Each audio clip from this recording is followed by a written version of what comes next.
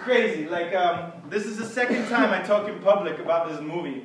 And the first time was when we were doing fundraisers a couple of years ago.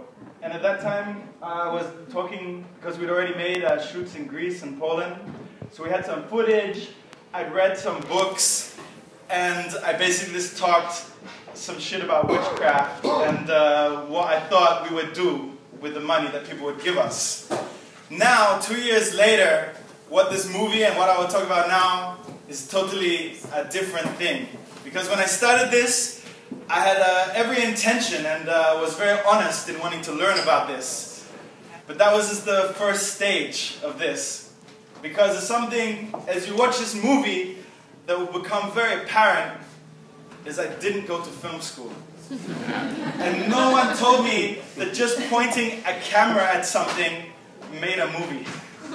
And this is really evident for anyone, for you watching this now. So I had to learn a lot really quickly. And actually, so we had a lot of downtime in this movie. And then after these failed shootings, we had a big 6 months where the cameraman, who was my partner for the first half of the documentary, Thanasis Tatavalis, where we actually were just at Tatavalis.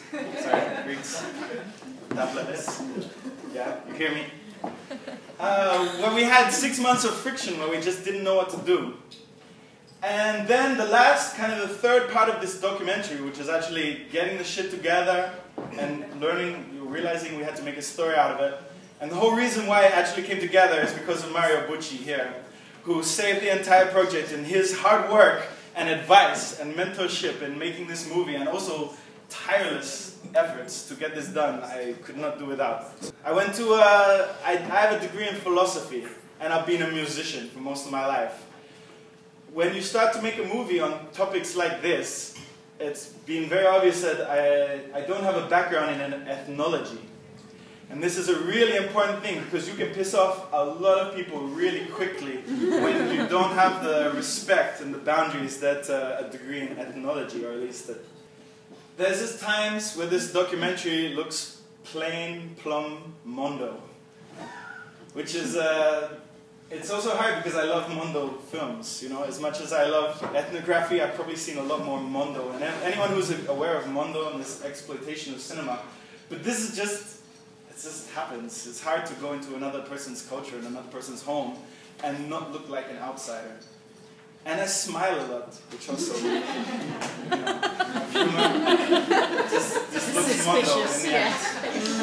Especially, and you'll notice, you see here there's subtitles, and you understand what they're saying, but I don't speak Greek, I don't speak Serbian, I sure as hell don't speak Bulgarian. So a lot of the times, I just look like a smiling dumb mute. Something very important is happening around me, and without a good explanation of the ritual that's going on, and the elements and the symbols, or the language, it's also a problem. But anyway, you'll see what I mean. This shit is crazy, because nothing of what I realize that the difference between archival images, or something that's just set up as a pure plain eye to something, and that big jump into becoming a documentary, is the fact that you put your own voice into it.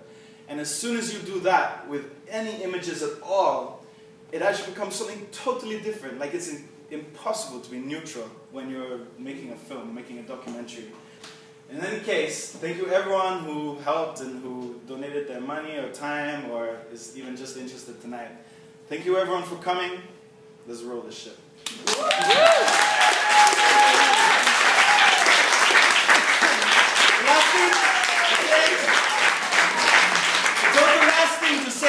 This movie is indie as fuck. I think from our total 3 rounds of fundraising, we maybe made 2,000 euros. I borrowed 1,000 euros from Thanasis' parents that I had to pay back. I just plain stole from my parents and family for this.